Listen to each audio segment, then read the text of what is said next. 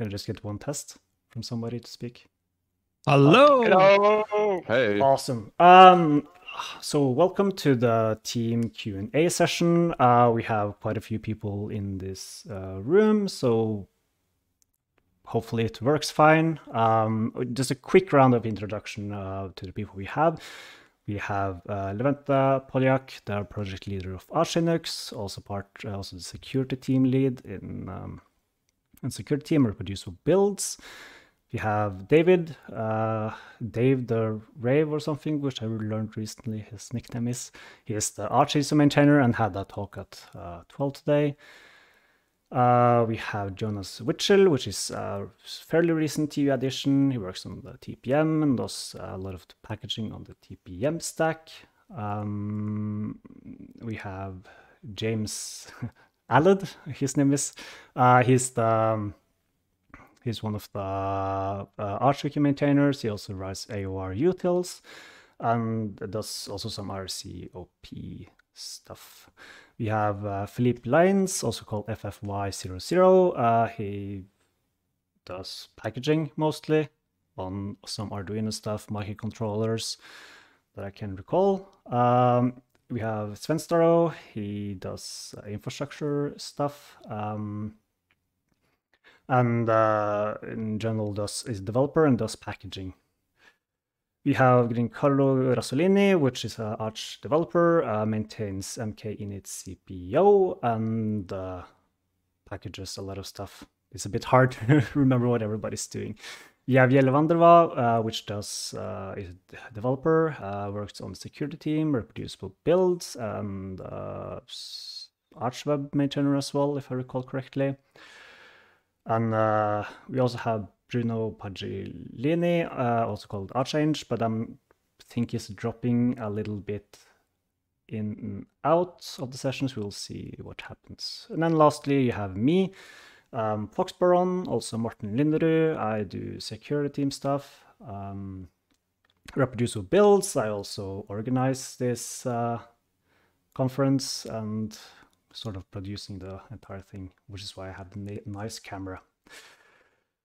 So yes, hopefully this is working fine. This is the first time trying something like this, so I hope this will be interesting. So we'll just try. I see the Single Angel has been doing a little bit of questions, so we'll just take the roundtable ones first to get things started. What's the most fun or interesting part working / being part of the Arch Linux team? Anybody wants to start? Hands, raise a hand. So Jelle, what's the most interesting part? For me, the most fun was meeting everybody at the conferences at FOSDEM, CCC, at Conf last year in Berlin. Oh yeah, it was fun. And doing things together. So that was the most fun. But the question was, I guess, the most interesting, right? Yes. Well, you know, everything's interesting. Yeah, but generally conferences are great fun doing the CCC part. Yeah. FOSDEM is great meeting people. There was also dev room. I'm not sure if anybody else has something else to add on the being part of what's fun.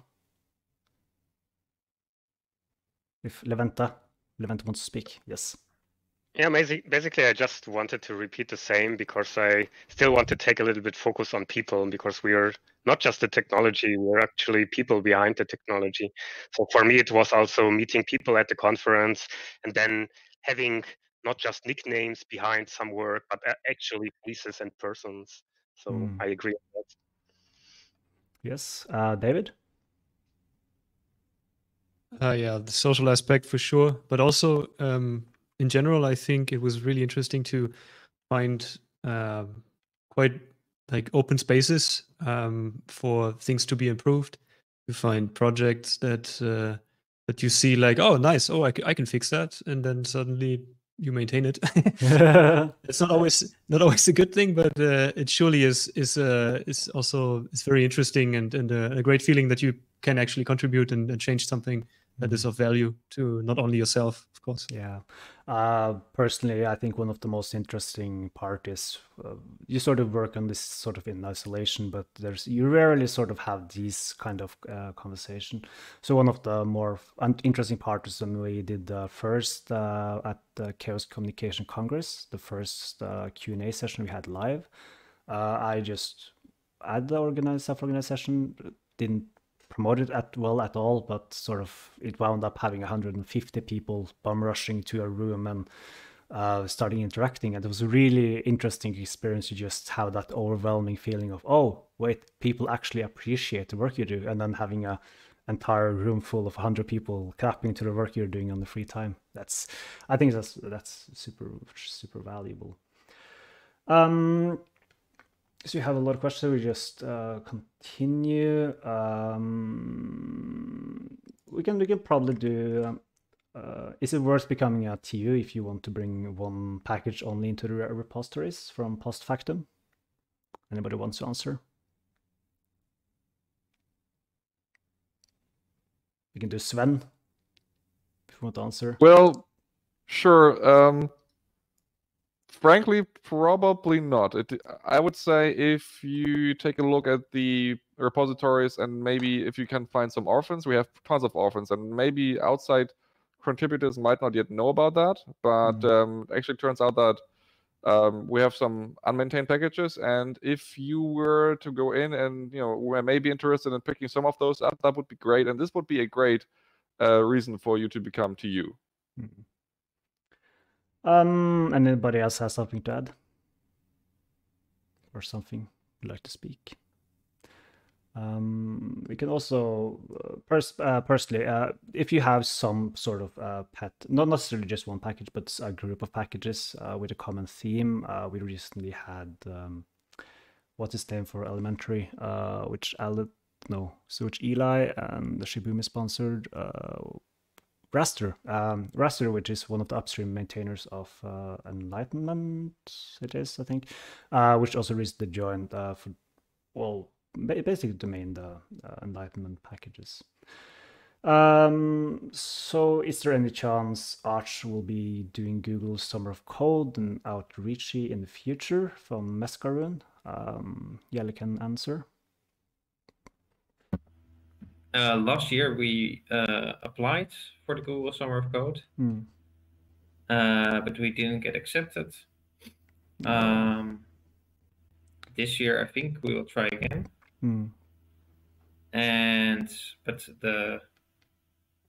the main, not really issue, the main problem is that somebody really has to drive this from our team, and the Google Summer of Code requires quite a lot of time investment from our side, which is a tricky thing because we're all volunteers, right? So for Outreachy, I think we also looked at this recently, and it requires, I think, us to sponsor somebody, but the same thing applies. We have to find time to. Somebody from our team needs to take the time to submit everything and mentor somebody. Yeah. So we also have some technical question. One, will Arch get debug packages from Alan and Ramsey? Loaded question. Anybody wants to answer that one? Levente. I think in some regard we're pretty close to that. We also have tried different approaches, but it also depends at the end which way we go, and there are also some technical challenges. Just to name one, we use some split packages to also have different variants because it's actually not really feasible from a packager perspective to have multiple sets of different things while they're still the same. And the issue which comes in mind is having the same path then, which leads to problems with debug packages. So I believe if we go that way, then maybe we will get it when we have an alternative system in Pacman ready. Green Carlo, you had something to add?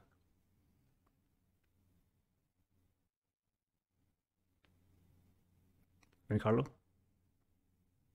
Okay. Alad, do you have something to add?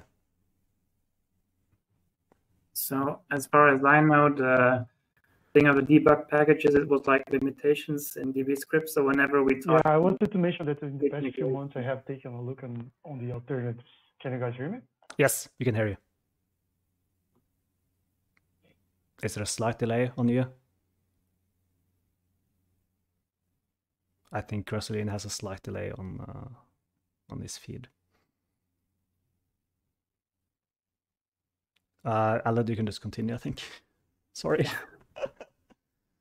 Okay, right. So when we were always looking at the Git migration, which is like rewrite or adaptation of DB scripts, the thing with the debug packages was like always one part of it. So the idea was if we get the Git migration done, we would at the same time get the thing with the debug packages done. And it's been done more than a few times over like this year already. And like there was a new initiative in the last Conf, but then it sort of lost momentum because of people working on it didn't have time and so on. So yeah, hopefully that will improve later. Yeah, I can also add a little bit on that. So I think Eli already did a quick patch for DB scripts to have a separate pool of debug packages.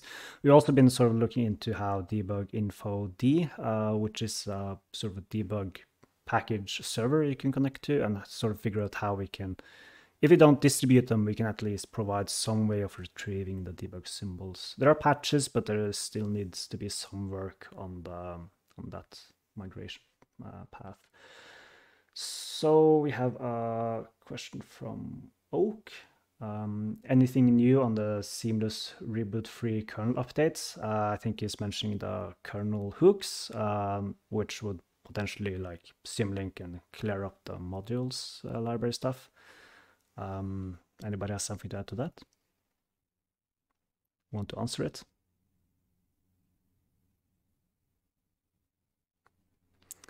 Leventa. Project leader, do you want seamless kernel updates? Do I need to answer now? Nah, you can. There's been some movement in the bug report, actually. I'm not sure if you follow it, but there's been some recent... I think one of the Linux from scratch book authors is also contributing to that discussion. But yeah. Yeah, I'm also subscribed to that issue. I guess it still boils again down to actually having people on our team being interested in the topic. I mean, not just responding with ideas, but actual having some open discussion, which leads to some kind of implementation, which in my opinion is still lacking. So as long as we don't have anyone who really wants to work on this, I can't really give any estimate on it either. So are there any plans to make Arch Linux available on Windows subsystem for Linux? I'm not sure. There's been some discussion on that previously, but does anyone have something to add? Alad? So it's been brought up a few times in the past, and basically there were like stuff like trademark issues, like the Arch thing showing up on the Windows Store and whatever, and some weird image with all kinds of modifications and unsigned repositories and whatever. And in the end, it was decided that there would be no support for it, like not on the forums, for example. Like even on the Arch wiki, the WSL redirects to Arch Linux support only. Yes. So I don't see it happen. Yeah. I believe part of that was both a trademark issue, and there was also a issue in terms of support, because previously, at least on WSL1, there was some patch to glibc and kernel stuff going on, and you'd have to essentially be supporting a secondary system on top of it.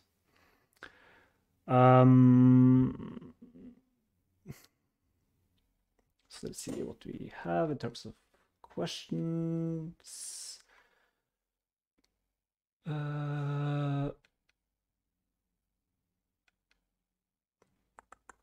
Are there Arch developers just users who use Arch in a work/enterprise company context? I use it for a PXE booted rescue system on a few hundred machines, but I feel alone with this setup. So is there anybody out here that either deploys Arch in production at the work or use it for work stuff?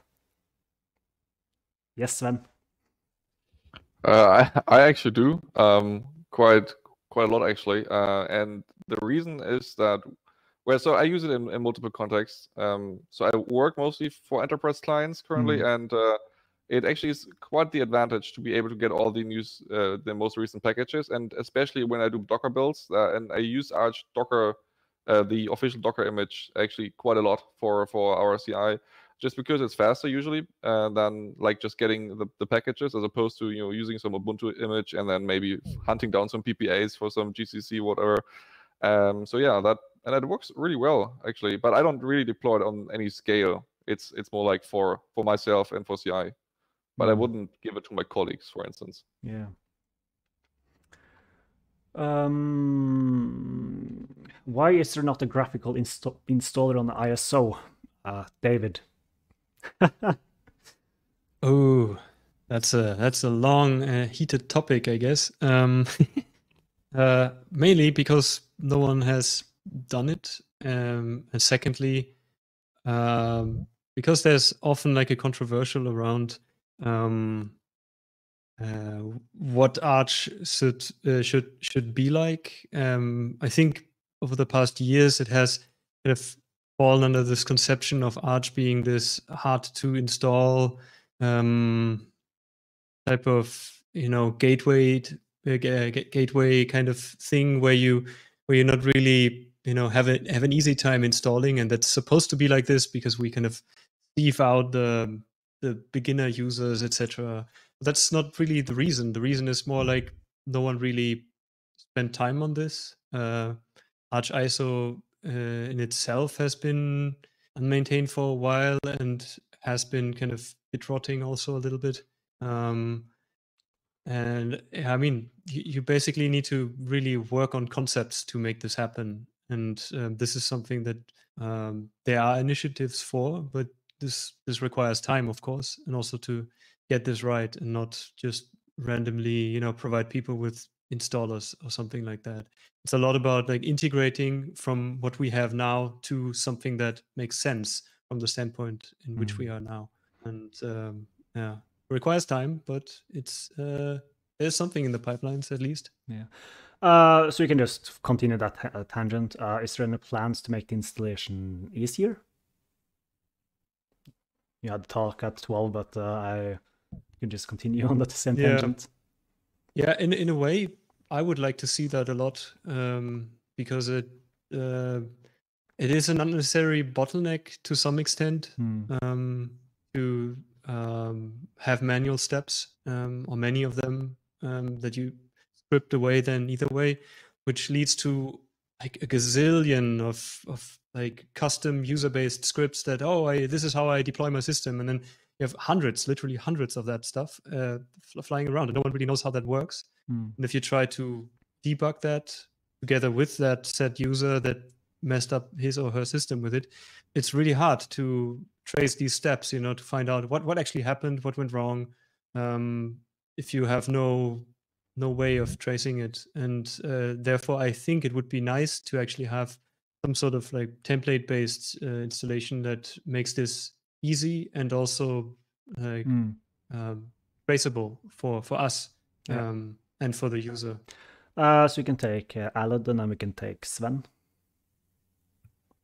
So one maybe less known fact is that they're like we had an installer until like 2012, and then one of the developers sort of took that project and continued it to Arch Boot, which is like so one of the Arch developers has one of these images. It doesn't always work. There was a time where it like didn't work for 6 months or something. So it's basically only a thing that you'd use if you know what you're doing, or if you've installed Arch normal way before, but like it's there. But, so that's sort of the classical approach that you'd have like 10 years ago, some menu that you click through. But what David said on his templates stuff, I find that also interesting. And I think like maybe last year or a bit more before that, there was like someone who proposed something like this. But I think there was like one guy, some sort of, I think it was a bit comparable to Ansible, something like that, like the infrastructure from Arch, it also uses Ansible to set up all the servers and so on. So I think that's also an interesting approach. But I guess there wasn't really that much interest in it to continue it. But there was also some other like internal discussions on if you could use like some graphical projects or whatever to install stuff. But I think it's very much like still either there's not that much interest or it's still a work in progress. Yeah. Sven, did you have anything to add? Yeah, so I think probably the primary challenge is really that nobody really knows how an installer that is compatible with Arch philosophy would actually look like. And I think the primary, or all the graphical installers that I know about, primarily Calamaris, they mostly focus, or primarily focus on getting the system installed for the users quickly and without any friction. And now the thing that Arch has this air about it, that it's kind of elitist or hard to install, and it's really not that we try to keep this up. It's more like it has to be this way in order for us to be comfortable installing Arch that way, because it means that we have all of the customizability in our hands during the installation. And if we had an official installer that is graphical and everything, it would have to follow in this vein, in these steps. And so it's just something that this is a problem pretty specific to Arch, and so we can't really copy from anybody else. And this is why it's conceptually so hard to come up with this. It's not like we're so opposed to graphical stuff. I mean, we're all running graphic environments, I think, but you know, this is just kind of the background on why this is so hard for us. Levente? Yeah, I also agree on what Sven said of that being hard. But at one point, we also should at least a little bit reconsider and see how we could make things work, because right now, from an accessibility standpoint, it really sucks. And we're excluding a bunch of people we really shouldn't exclude. So at least we should at one point, I guess, have really a discussion how we may want to approach some stuff and how to tackle those challenges, as Sven mentioned. Philippe, you had something to add? Yeah, I have thought in the past about trying to include accessibility features in the ISO. It doesn't need necessarily to be a graphical interface, but just a simple voice to text setup, so that you can just say the commands and the ISO will type them, which I think will increase the accessibility for a lot of users. Yeah, I know. But, I mean, yeah. The problem, I think, is just time. Yes, I know David has been talking with the Talk Arch maintainer about providing some more accessibility. So hopefully something gets done just in the base ISO. I'm just going to try was a little bit along. So what's the most challenging thing you've done as part of contributing to Arch? Does anybody want to answer? We can take. I think Green Carlo is still sadly disconnecting, but we can take Levente. So basically, it was also the reason why I started to get involved in Arch, or more. Like at one point, I was like, okay, we don't have a security team, and also Alan made a call for action on it, and I was like, well, okay, if there is none, but I really want to have one, if I'm using this distro, then, well, I guess I need to get involved and do it myself. And so this was basically my motivation why I stepped ahead on that regard. And it was quite challenging creating something out of nothing. So, Alan?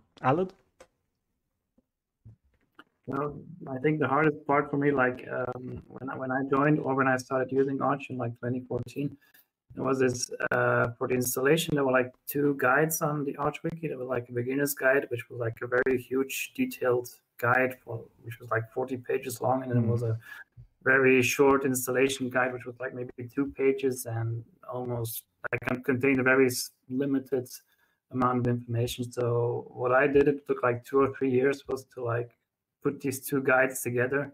And I think that was like very challenging part, because you have to like adapt to 2 audience now. Like one part of the user base audience wants to like just read some page and adapt these instructions, like very general instructions, without like having to necessarily like choose some specific option that is best for them, but just like some generic recommended option. And then the other part of the user base wants to like have maximum flexibility and choose everything on their own and read everything and whatever. So you have to like, now we have like one guide for both of these audiences.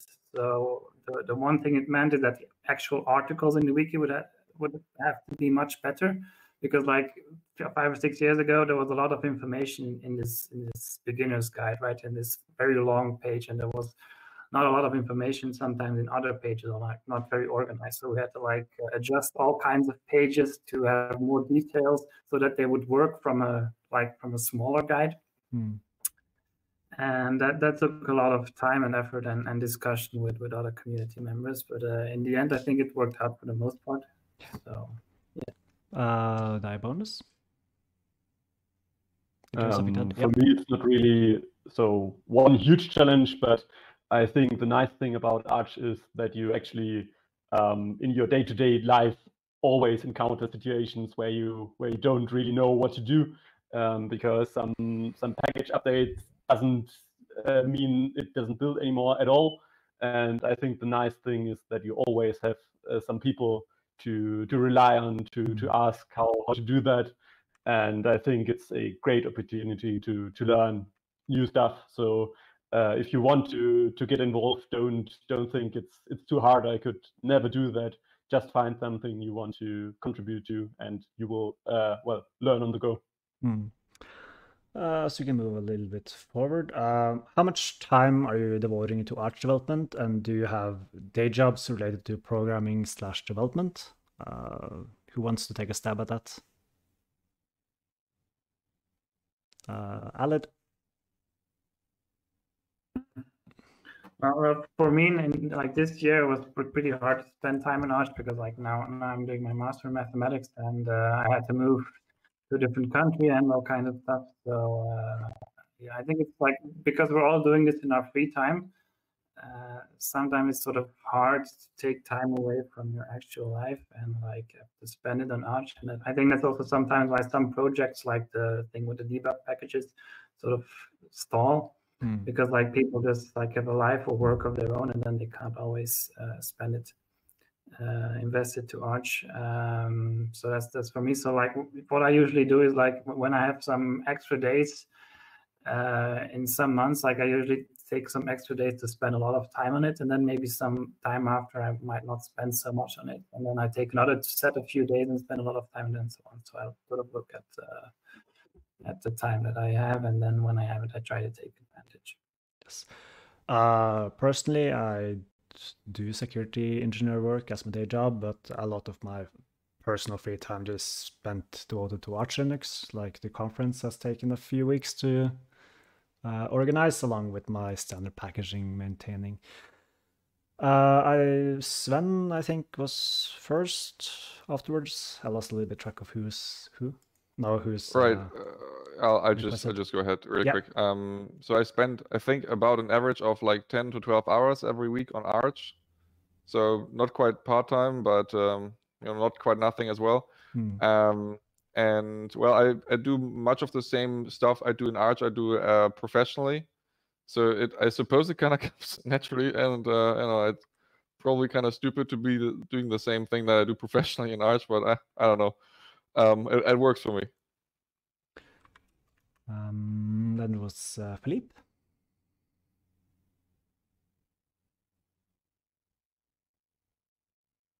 Philippe, did you have anything to add?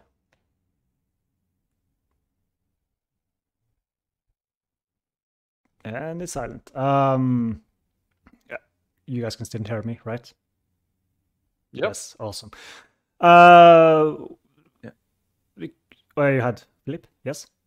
Yeah. Okay. So you can hear me. So, yes. yeah. Now we can hear you. You don't need to mute me because I'm muting myself. Mm. Right. So I spent a few hours, but it depends on the weeks and what I'm doing. If I am just updating packages or adding new packages, that sometimes that actually requires a big amount of time. Mm. If I have to pull a bunch of dependencies and make sure everything works together. But yeah, so I am studying. So I do have a little bit of time to contribute, but yeah, overall, even when I'm in school, I sometimes end up doing art stuff in the background. So yeah.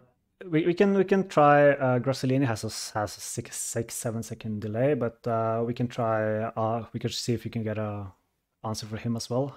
In how much time do you spend on Arch Linux?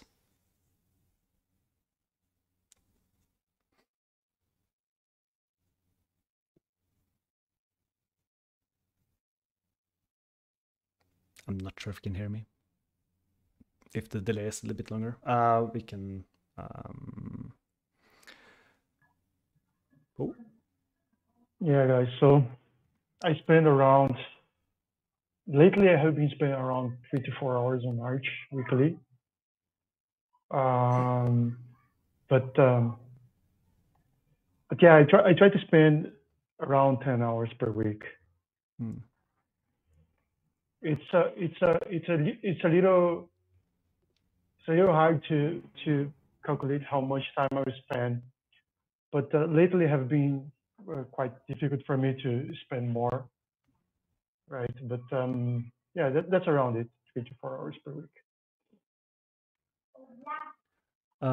Yes, thank you.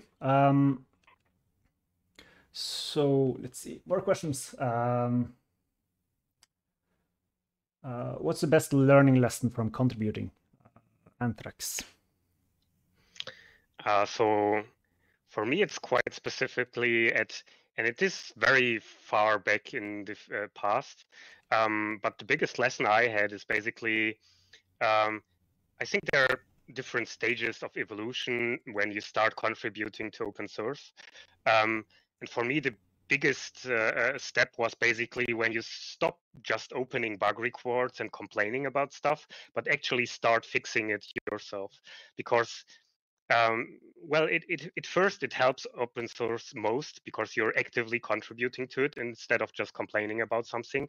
And at the end, basically, this is the way how you get your stuff fixed the fastest. Just do it yourself. And so this is the biggest lesson or learning basically I can give to everyone. Stop complaining and start doing it yourself.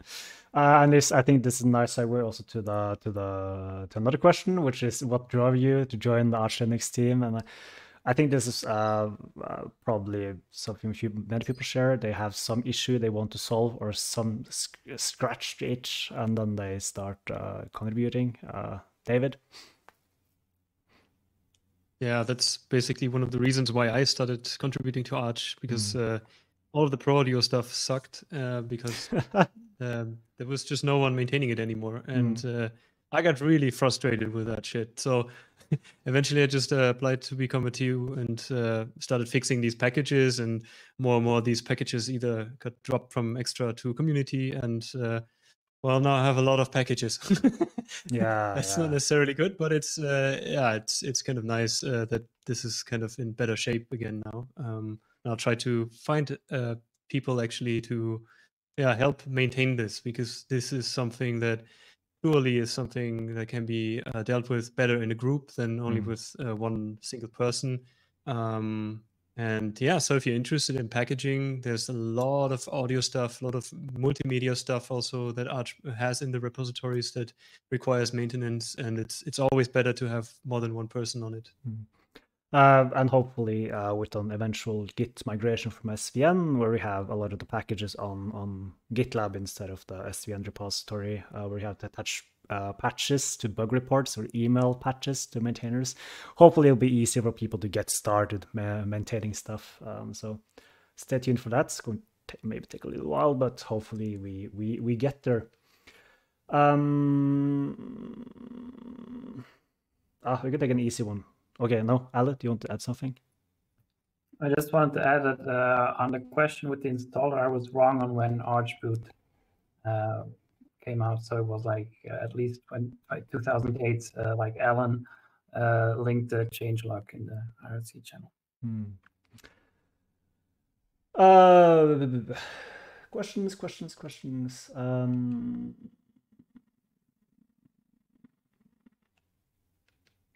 So how often do you guys update your systems?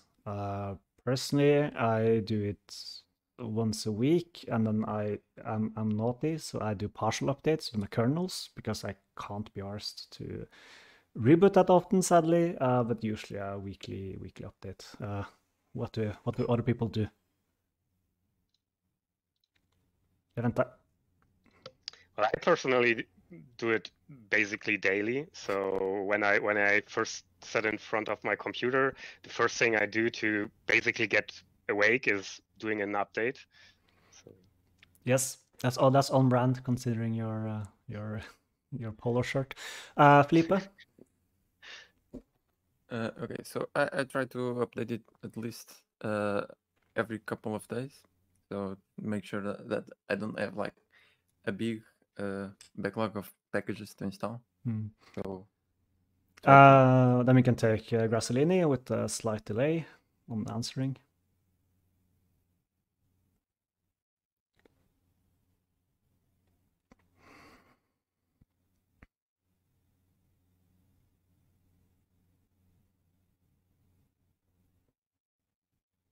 Eventually, hopefully. Yeah, so I try to update data as well. The only time I don't update is when there is some kernel update and I can't reboot right away. And I try to start my day by updating everything. But the funny thing is that I have to update two machines because I use a VM for work. So I have to update twice. That's the thing. But mostly updated. Nice. Anybody else has something to add? Yeah, I just update every few hours, to be honest. You know, with or without testing? With testing, I always run. Yes. I think on all of nope. I have one server that doesn't run testing, but apart from that, I update most of the time. Yes, the perpetual updating of Arch Linux. Yeah, I am the meme essentially. Oh yeah. So what's the first thing that people do when they get a fresh Arch install up and running? Personally, I get my .files set up and fetch stuff from my backups from the previous computer and set it up. What do other people do? Somebody, Sven? Yeah, I also get my .files is a good first one, but I think actually I transfer some SSH stuff that I need first, and then set up my .files because I also need some files, and then usually some graphical environment, and then usually actually I'm set. Jelle?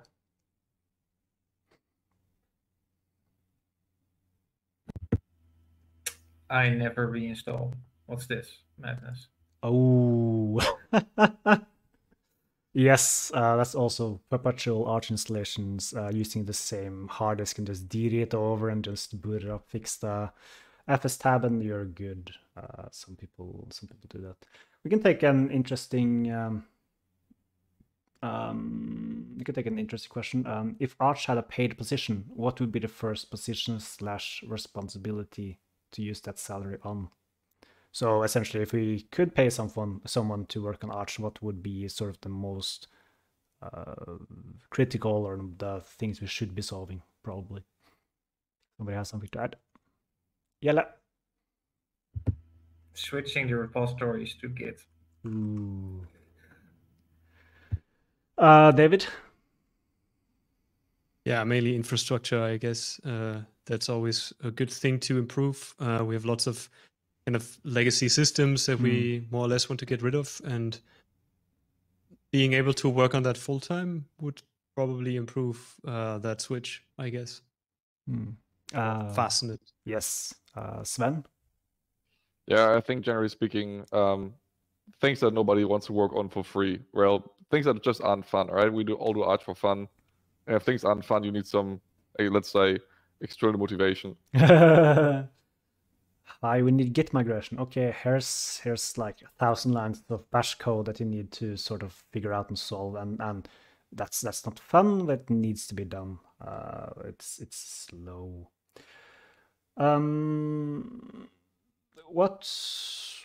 What would you tell yourself if you went back before you started contributing, and sort of what would be your words of wisdom to yourself?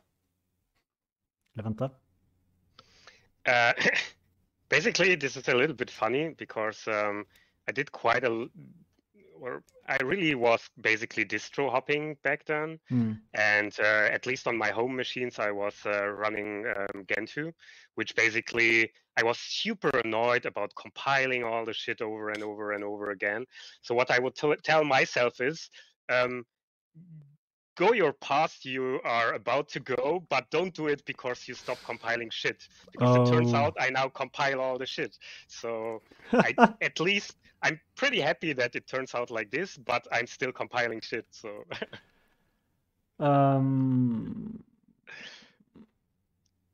did somebody else have something to add? I'm not sure if I completely get all of the hands ups.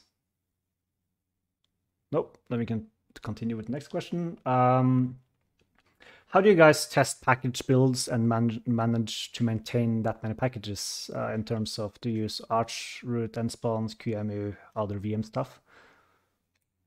So I can just quickly, personally, I just use the DevTools stuff with a little bit of custom scripting with AOR utils to sort of have new dependency cycles tested before entering the community, but a lot of that is still just being built with nspawn. Somebody else has something to add?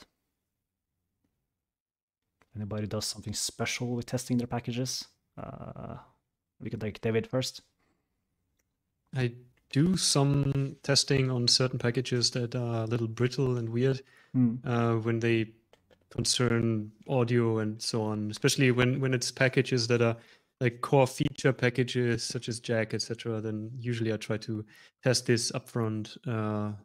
And I mean, sure, we also have the testing repository, but it's often much more interesting to test this locally, especially if it's something hardware bound that you can actually test on a real machine. Quite important to do that yourself or find someone to do it with you or for you. We can take Dibonus. I should write this down. I don't. Yeah, apart from, I mean, basically, obviously, it's always good if you use your package yourself, because then you realize when something's wrong. But I've also found that just some basic sanity checking already goes some long way. So if you just use diffoscope or just compare the files you had in the old package versus the new package, and you see that a lot of stuff is missing, then maybe there's something wrong. So basically, looking at your package before you even install it can help fix a lot of problems that you miss because you didn't add a new dependency, for example. Yes, I will try Grassolini, poking him on RSC so we avoid delay. Let's see if this works.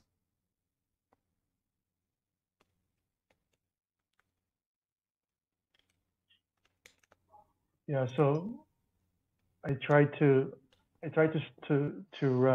run testing, and I try to make sure that I test everything on bare. There are a few things that I use VMs to test. So, for example, I use VMs to test MK and ECPIO and some other things. But basically, yeah, I run everything on bare. And I try to report, guys, because this is very important. I report when something's broken, because we have very few tests, right? So try to report everything. Cool. Then we can take Philippe. Okay, so I just usually try to check for the differences in package when updating. I also usually always check the a tree of the tarball to make sure everything is fine, and then I just run it locally, make sure everything is working. I also try to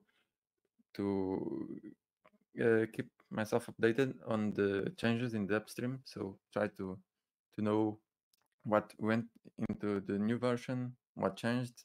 So if something breaks, I have an idea what might have caused it, and this also helps with compatibility with other packages. So if something changed in some place, that can have side effects and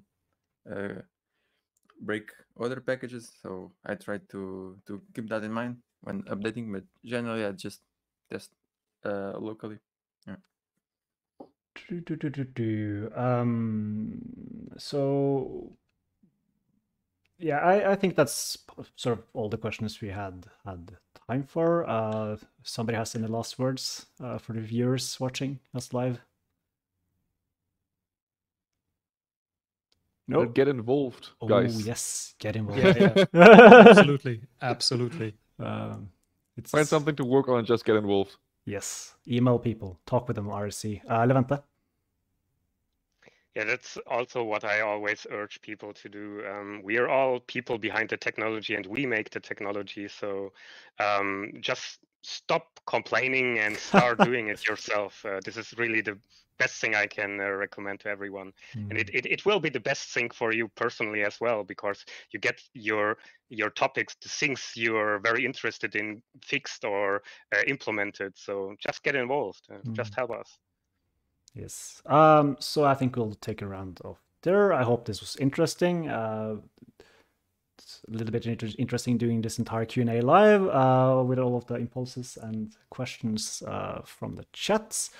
So yeah, now it's time for a break, a new DJ set, and we'll see you guys after the break.